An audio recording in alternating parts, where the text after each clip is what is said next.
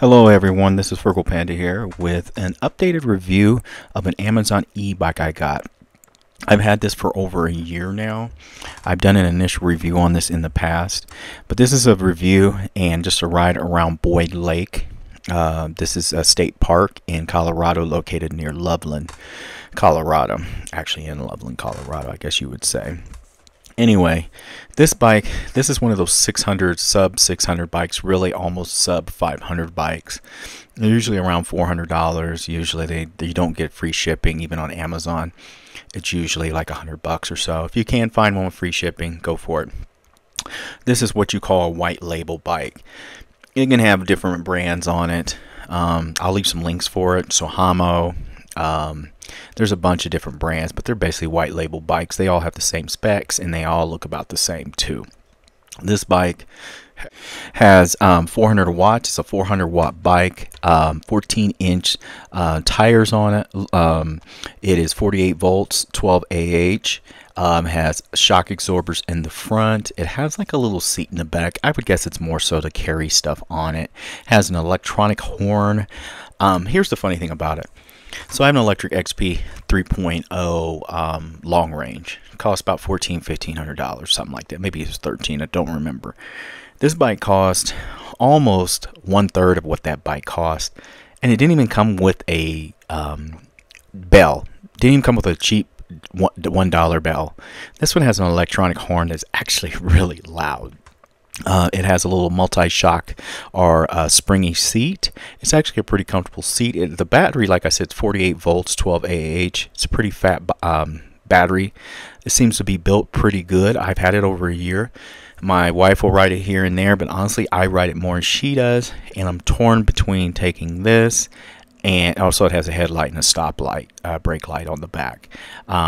Torn between taking this and or taking my electric XP when I go on a road trip in a couple weeks, honestly, about maybe a month actually, because this does take up less room. Weight is in, I would say, 60 some pounds, low 60s. It is a chunky little bike for having 14-inch tires. It's 400 watts. Many people would say, well, isn't it a little underpowered? No, I've had 250 watt bikes, and honestly 400 watts seem pretty adequate. It will do 22 miles an hour all day. It has good zip to it. It folds up pretty clean. You've seen me fold it up before in other videos or unfold it. It's for people 4'8" to 6 foot. I am 6 foot. I'm at the higher threshold of it, and my knees will touch the handlebars if I put the seat all the way up. But the trick to it, what I found is to drop the seat lower, though I don't get full extensions on my legs. That way, I've gotten accustomed to it, and honestly, it rides much better for me. If you're shorter or you have shorter legs, you won't have any problems. But that's with me, and I'm talking about touching it. I don't touch it all the time, but I can touch the handlebars with my knees when it's all the way up. I'll leave links in the description. But honestly, I do like riding this little bike. It's cheap, it's easy, it doesn't take a lot of room. So it doesn't take up a lot of room, which I think is very essential, especially depending on what type of car you're driving, if you're like taking it on like road trips. Is it a good RV park bike or camping bike? I would say yes. Like I said, 400 watts. At first I was a little, seems a little underpowered because I'm used to 500 watts. You know, it's now 700, 750 watts. Now they're up to like 1,000. A lot of them are standard. But the 400 watts, this thing goes. And like I said, it does 22 miles an hour. And I think 22 miles an hour is the higher threshold of it for the size of the tires. But it does it all day. It has throttle, and it has you know, it's a good hub motor, to be honest with you. I think it's built pretty well. It is a single speed, so you can't shift like you can't do different gears and all that stuff. So it is a single speed, but that's okay. And as I said, for my height and my size, which I might be a little under 200 pounds here and there, give or take a day or two, depends on what I'm eating. It's fine. It hauls me around with no problem. It doesn't strain or anything like that. Now, if you were like lighter than me, say you were 150 pounds, or you're 120 pounds, or say you're 5'7", 5'8", you're 5'3", this bike will fly on you. I'm gonna be honest with you. My wife gets on it. Sometimes she thinks it's like really fast, but she also weighs like, you know, 80 pounds less than me or something like that. So yeah, you will fly on this bike, but me on it, it goes great. Like, I would have no problem taking this bike to the city and riding around. You know, somebody always get in the comments say, oh, be like a clown bike. It's not like a clown bike. Anybody who sees it can look at it and say, oh, it's a smaller e-bike, but it's not the super, super tiny ones. There's a lot smaller ones than this. It's just a small folding bike. Locks in place when it's folded. I don't worry about it coming apart on me. You're not going to jump anything with this. This ain't that type of bike. This is the type of bike to ride around your campground. It's the type of bike to go run errands on. It's the type of bike if you were to go to a city, you're traveling on the road and you want to, like, oh, let me go ride around the neighborhoods, go check out some stuff. Like, you know, if you see any of my videos, you'll see me doing that a lot of times, or the park or whatever. It's one of those bikes. But super trail riding, no. You can get on a little dirt trail here and there, yes, no problem. I may take this with me on my road trip. I'm going to probably take an electric XP 3.0. But if I did take this, one thing I haven't done and I've neglected, which I made sure I prepared for with my electric and all my 20-inch fat tire bikes, is now I have a bunch of tubes that I take with me. I do not have any extra tubes, which I need to get on Amazon and actually order some. It's better to have them and get a flat than be somewhere where you get a flat and you can't change the tire because you don't have any tubes. See one of my old videos, I ran into that when I got a flat on my old electric XP 1.0. That was my fault. Wasn't well prepared, and it was a Sunday, so I couldn't go to the Rad Power Shop and buy a tube for my electric XP. Anyway, so do I recommend this bike? Yes, I do. I think for the value of it, I think it's cheap, but I think it's built pretty well. They're white label bikes, so they slap different brands on them, but they're probably made in all the same factory. I think it has good power. 22 miles an hour is very adequate for this. 400 watts is excellent, and like I said, the lighter side, you're going to do even better. It says the payload capacity on this is 230 to 230 pounds or so. I'd say if you were heavier than that, you could ride this bike. Like I said, though, I would not be trying to do jump hills and all this stuff on this bike. No, I wouldn't do that on any folding bike, or it might fold on you. So don't do that. So I'm riding around Boyd Lake Park, or excuse me, Boyd Lake State Park in Colorado. You can see it's a beautiful day. Basically, my wife took our Frenchie. We have another dog, Max, French Bulldog, and she went in kayaking.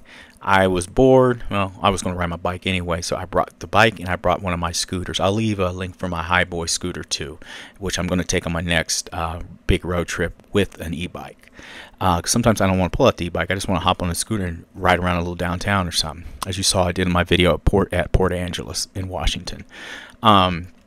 So now I'm just riding over, just trying to catch her. I wanted to get a little video of her and the Frenchie, because I don't think, or maybe she did take him out before in the kayak, so just to see him on it.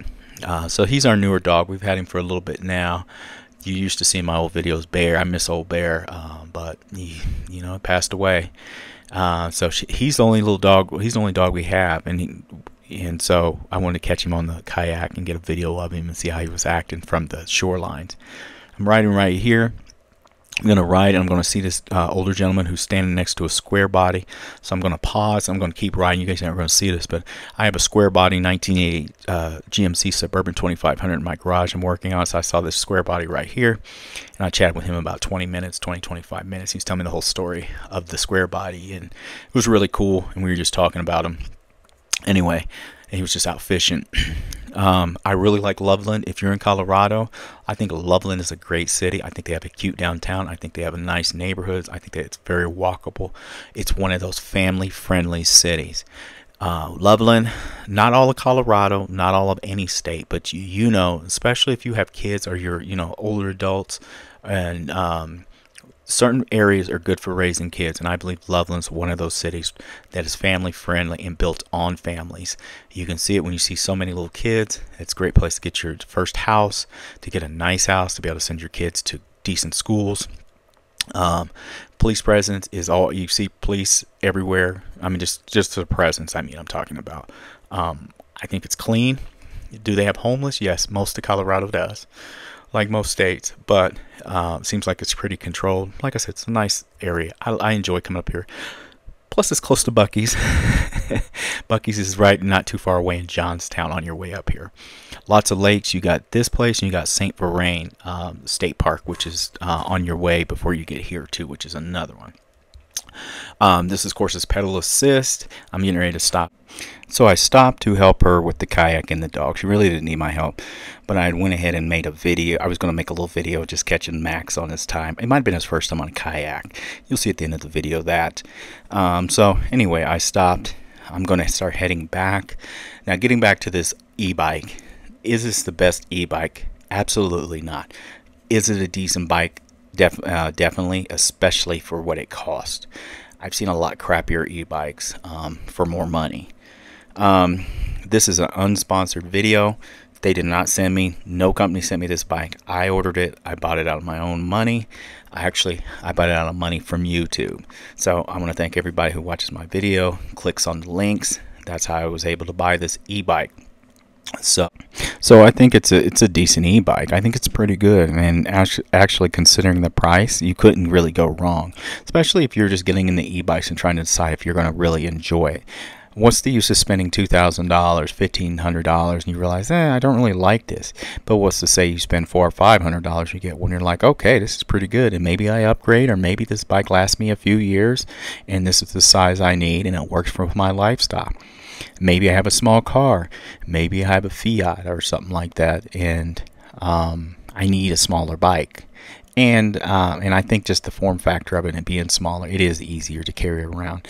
Throwing this in my camper when we hauled, because we were actually camping. We had a hard-sided pop-up camper. Was real easy. Plus my scooter. First is the Electric XP, which is a much heavier e-bike and takes up more space. This was much easier to travel with. So if you're definitely short on space, this is good. I think it's great also for, like I said, campgrounds, riding around little cities. You know, just ripping and zipping. Didn't cost a bunch. If you did lose it or was stolen, you're not out $2,000, $1,500. Hopefully, but I do always carry 2 locks, by the way. I'm just not going to throw away my bikes. It's my hard-earned money. So I'll leave links in the description for this. One of them I'll leave. It'll give you the option of the 48 volt 12 amp, which is the one I got, and the 48 volt 16 amp one, which is, I believe, it says 20 to 40 miles on that. Or excuse me, it's more than that. So it's either between 30 and 40 miles. I would guess 10 miles more for that one. Anyway, check it out. I'll leave the links. Good luck. You know, have fun. Get you an e-bike. They're great. I love them. A lot of stuff I see I would never see if I didn't get into this type of riding. Anyway, thanks for watching, everyone. Have a good day. Bye.